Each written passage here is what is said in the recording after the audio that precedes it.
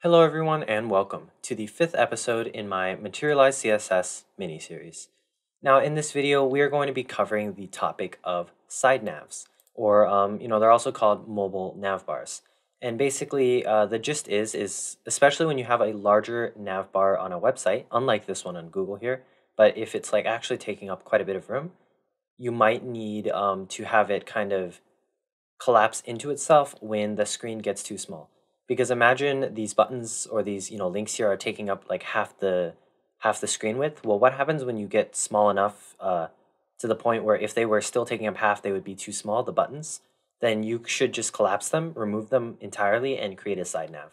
And to kind of illustrate what that means, because I know it can be a little bit difficult if you've never seen one, as you can see here on my website, as you see there's a regular nav here, but as I size down my website and when it becomes too small, it will all collapse here, and then there will be this little side nav that you can pull out, which is pretty cool. So it's this 3 little hamburger menu, and it pulls out a side nav that lets you access the pages like that. So that's the gist of what we'll be making using some of the Materialize framework, and then we'll be adding a little bit of custom CSS just to make it look a little bit better. And again, you can always augment what this library and other libraries give you to create cool looking layouts. So we're going to start off with a quick recap, and I'm going to try a little bit different style with my files today.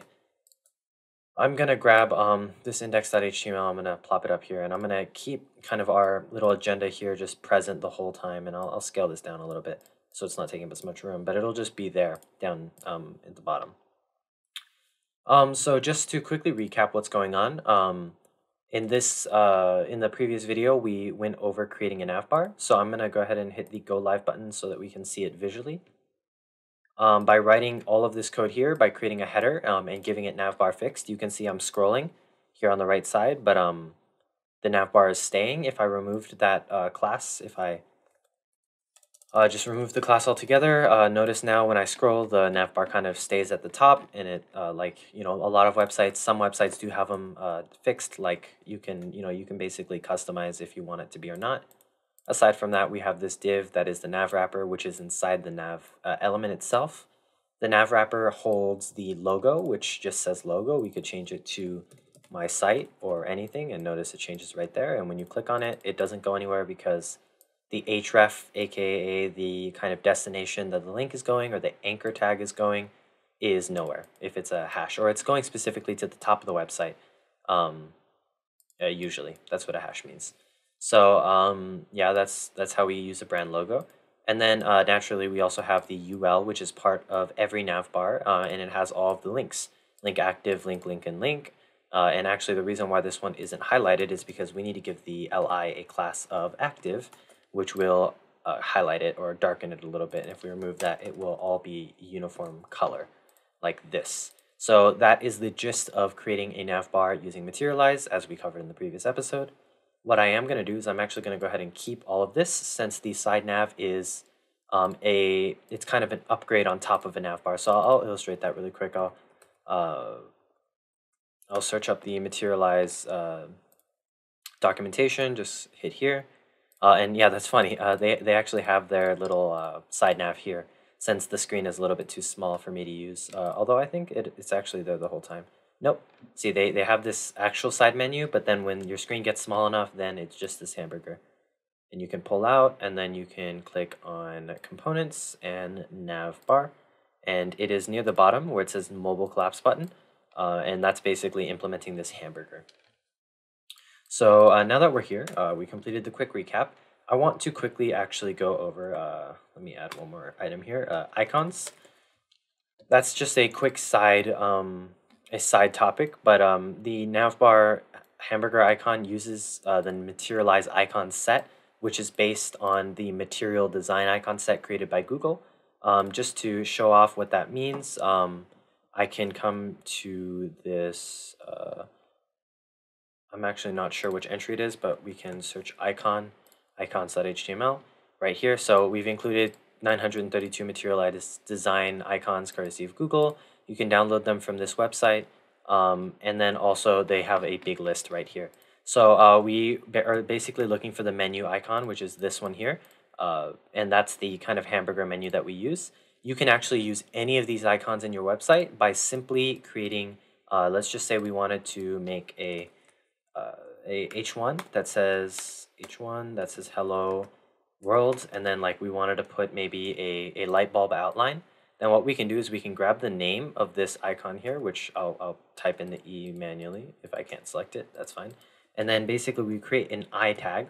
Now the gist is an I tag actually will normally italicize our text by normal HTML, but Materialize basically makes the I tag so that it turns it into a icon that is specified by these Materialize icons. So this is kind of a custom HTML that Materialize has added into their framework. So if we just paste in the name of the icon, you can see, as you can see here, right now it's not currently working, and that we can see that because the text is actually being italicized instead of turned into our icon like we're looking. And let me just make sure, okay, so it's still being italicized. So let me just check the documentation to make sure I'm using this correctly. Right. So they actually even say it here, in order to use these icons, you must include this line, which I do not believe I have. Yeah, see, it's not here.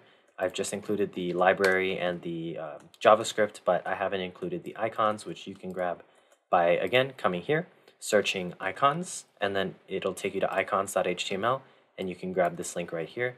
And once you have that, and I save, notice now, or not. Oh, okay, there we go. See, I'm missing another piece. You have to add the class of material icons into the I tag. And once we finish all of that, we should finally get a light bulb. And basically, if I grab this now and I stick this back into the H1, we should get it right here. If this thing is too small, of course, we can upsize it simply by, I'm actually not sure if it's using font size. Let's check it out and see if it is. Yeah, it seems like it is using font size, so we can set it to something like 100 pixels or maybe 80 pixels. So basically, this light bulb is counted as a character, as you can see, somewhat. It's acting a little weird, but it basically, by the library, is being counted as a character, so we can set it a font size, and it will grow and shrink along with everything, everything else with its text. So that's just a cool thing you can do. So that was a small little tangent, and the reason for that is simply because we do have to include this hamburger icon in our navbar, so I didn't want you to be confused while we were doing that. So I'll come back here to this mobile collapse, and let me check this off. So to implement a side nav, we can read here, you have to, or when your navbar is resized, you will see that the links on the right turn into a hamburger icon. You have to add the entire side nav trigger to your actual nav code. So if we take a look at this example here, we have the regular kind of nav bar setup here, except they've added this line here that says ahref. It's the same thing as the brand logo basically, but instead it has a class of side nav trigger, and what's inside is that hamburger icon, which is named menu. So if we grab this little line here and we add that in right here. So again, let's go through this line. It's basically an anchor, aka a link, so you can click on it. Its data target is called mobile demo, and we can just say, instead of naming it mobile demo, we can just name it Sidenav. Class is Sidenav trigger, and then the icon is the menu icon, which now we can see it kind of intersecting with our little text here. And actually, we're going to fix that little collision in a bit, but for now, we'll leave it. So let's go ahead and look at the initialization, or actually no, we have to finish up the HTML, because in addition to just adding the Sidenav trigger, we actually have to add the Sidenav itself, which is a separate unordered list. And we actually will add it outside of the nav. So you see there's this nav here. It's still inside the header, obviously, but it is outside of the nav itself. This is the Sidenav. The ID is Sidenav because remember we had the data target. It was set to mobile demo, but now it is Sidenav. In fact, that might be a little confusing. So Sidenav list, maybe we'll just keep it a slightly different name. So that should work just fine. And what I am going to do is I'm going to temporarily center our brand logo. And actually, remember, we are using flex now, so what I'm just going to do is set the margin, just this is very temporary, but set the margin left to auto and the margin right to auto, which should center it, if I was not mistaken. Although, I guess there's something wrong with this. Oh, that's why. So I'll just remove this. I'll make sure to set it in here instead. So basically I can set the margin left to auto, which theoretically should push it over to the right, but yeah, there we go. So after removing this left here, we can move the margin left to auto, and then I can set the margin. Actually, no, that's probably not a good way to center things. So what I'll do temporarily is I'll just justify the content to center. For the nav itself, I'll set this left back to 0. Align right will set margin left to auto. And then,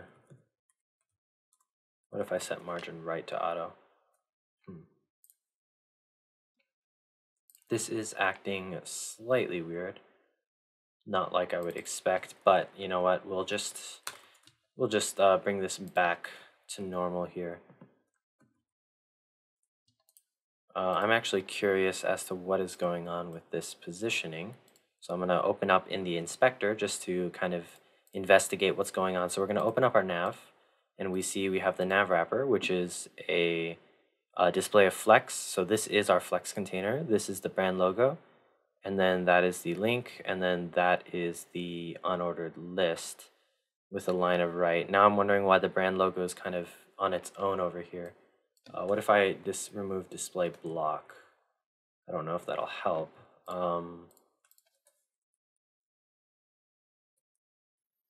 Right, so I have a feeling it has to do with the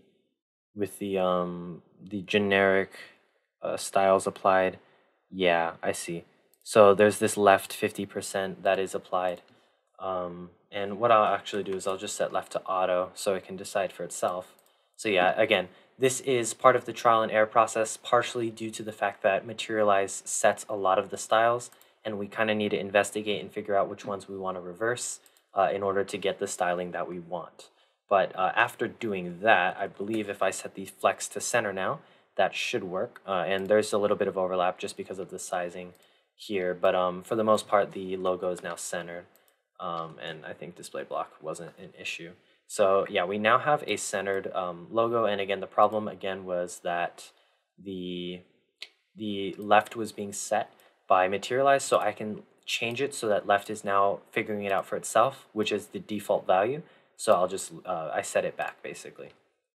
And then now that we want to check if this hamburger is working, we need to basically come here into this initialization section, because in order to get our side nav to work, we actually need to use some JavaScript.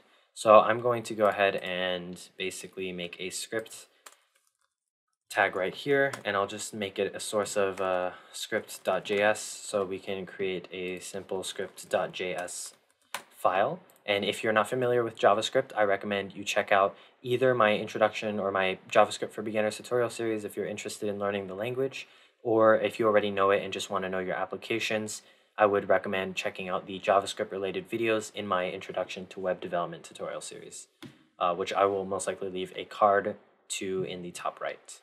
So I'm going to go ahead and just copy, or there's two options. We can use jQuery, which I'm not going to be using because that's another library that we have to link to or install.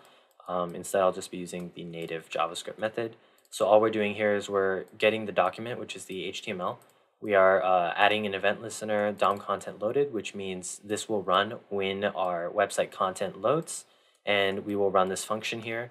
All this function will do is it will basically select all of the side nav elements, and it will call this function called m.sidenav.init, which is created by this script right here. You can see we have a script source that is basically the Materialize JavaScript portion, and it creates this M object where we can initialize our side nav.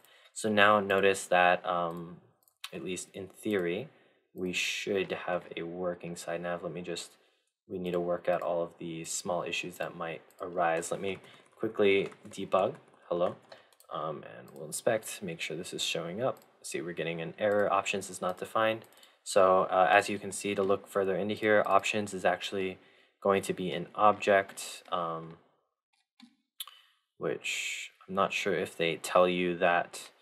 This documentation might be a little bit lacking, but the gist is options is actually an object in JavaScript where we can supply different objects or options to our side nav. Like usually they'll give you an option to change the speed that it animates and stuff like that, but for now we'll just be leaving it default. And as you can see now, we get this nav bar. And notice when we click on this, the links are actually different than what we have here. And the reason for that is we actually do have two separate sections for where we are holding our things. So we can just basically copy and paste. And now we should get the active link, which will link up our side nav. So perfect. Now we have a fully working side nav. And I'm not sure if we're going to have enough time to actually cover these two. So I will actually move these and defer these into another video. So yeah, I keep running a little bit slower than I intend to, but I will definitely get to these two in the next one. I'll probably just make up, somewhat of a part 2 for this side nav video and cover these two tomorrow. So if you want to see more videos like this on Materialize and just in general web development and software engineering, specifically for Materialize, I recommend you checking out the playlist, which is linked in the description, where I cover everything about the framework. If you enjoyed the video, please consider giving it a thumbs up, subscribe, and hit the bell icon for notifications whenever I post new videos. Thank you for watching, and I'll see you in the next one.